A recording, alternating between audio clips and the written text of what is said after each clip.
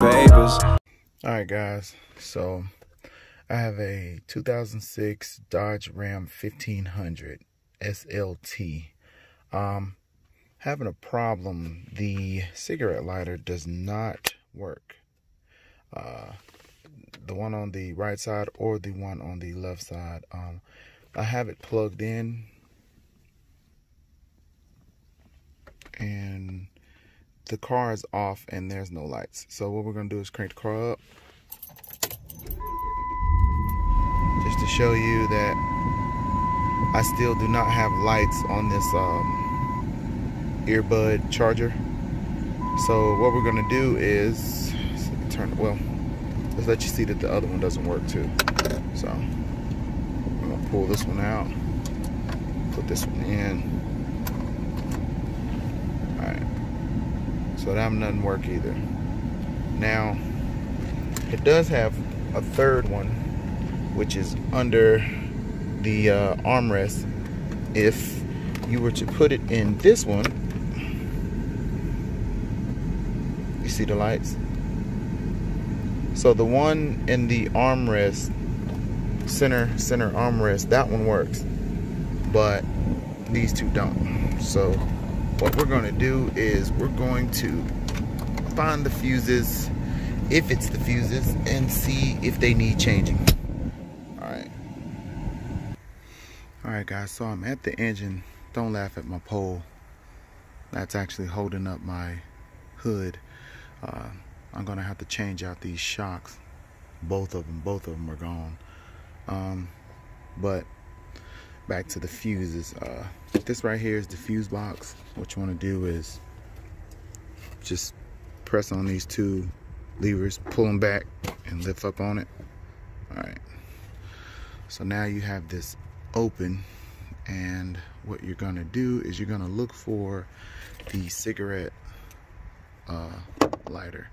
So you can actually take this off if you want. You pull it up straight and then just pull it off. It just makes it easier so you don't have to hold it sideways to look at it. I know this is probably hard to read, but what we're looking for is anything that says like console, IP, cigarette lighter, anything like that. So let's see.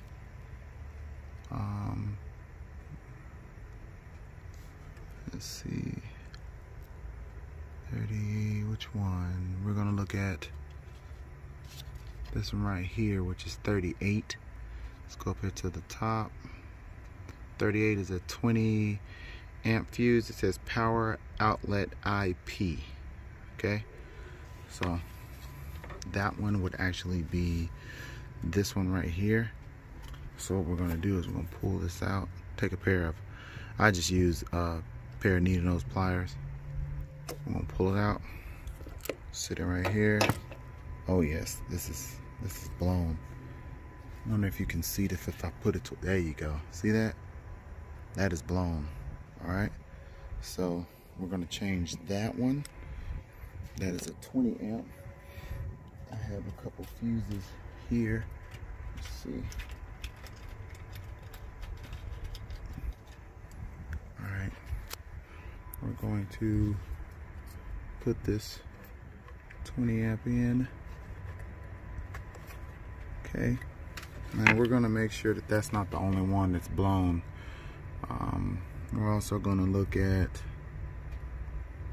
40. See, 40 is the 20 amp cigarette lighter. Okay, so let's check that one out too.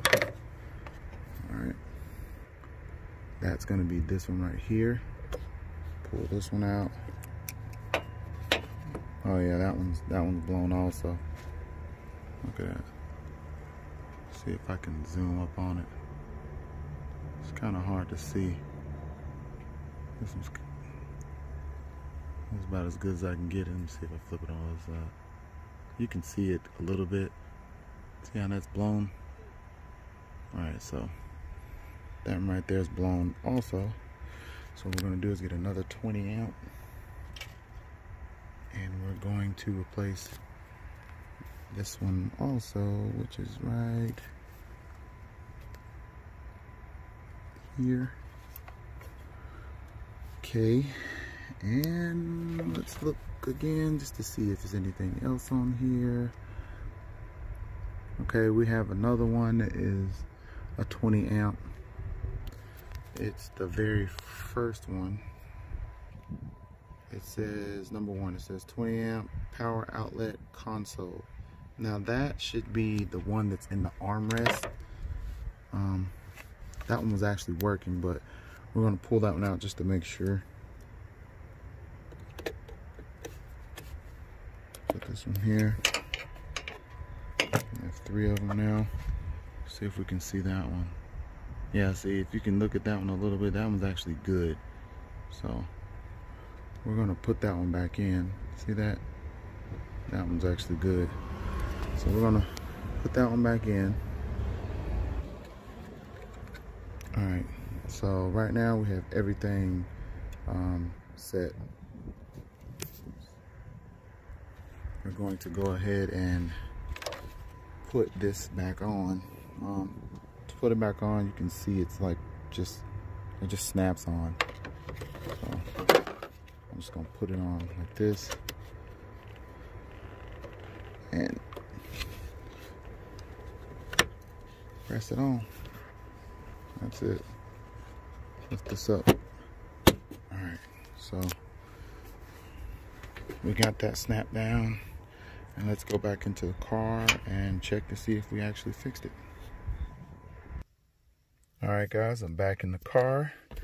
I have it plugged up. Let's pull it out one time and then put it back in there. I have it plugged up. You know, there's no power, but we're gonna crank the car up. Alright, give it a sec. Alright, it's still not on, but it might not be sitting in there properly.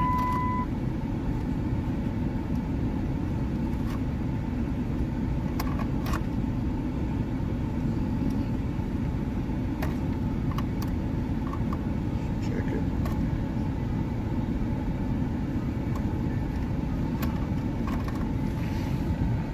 Still not working. Give me 1 sec. Let me just check something right quick. Okay, so let's just check the other side. Check the other side. Okay, so that side is actually working now, but the one on the right side is not. We're gonna go check that fuse just to make sure that we didn't. Sometimes you gotta move it around. Okay, so that's not working. We're gonna go back to the engine bay and we're gonna check to see if it is one of the fuses didn't sit in correctly. All right, give me a second. Okay, I'm back at the fuse box. Let's open this back up. And let's just check to see if this fuse is in here correctly. Oh, this fuse is actually blown too. What size needs to go in there? It says 38. Let's see. It says 20 amp. Let's try it again. It actually blew.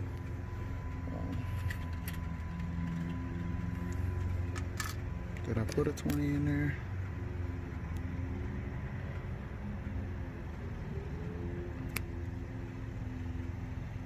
Oh, sorry guys. I put a 5 in there. So that's the reason why it blew. So, all right. Now we know this right here is a 20, okay? Flip it around, 20. All right, so my mistake. I accidentally put a 5 amp in there. As you can see, it's a, see that? That's a 5 amp. As soon as I turned that sucker on, it blew. So, all right, so put a 20 in this one. We put a 20 in this one, a 20 in this one. So this one is 40, and it is the cigarette lighter. This one right here is 38, and it is the power outlet IP, and the one here is number 1, and it is the power outlet console, and I believe that one to be the one in the armrest. All right, so what we're gonna do is we're gonna go back to the front, close this.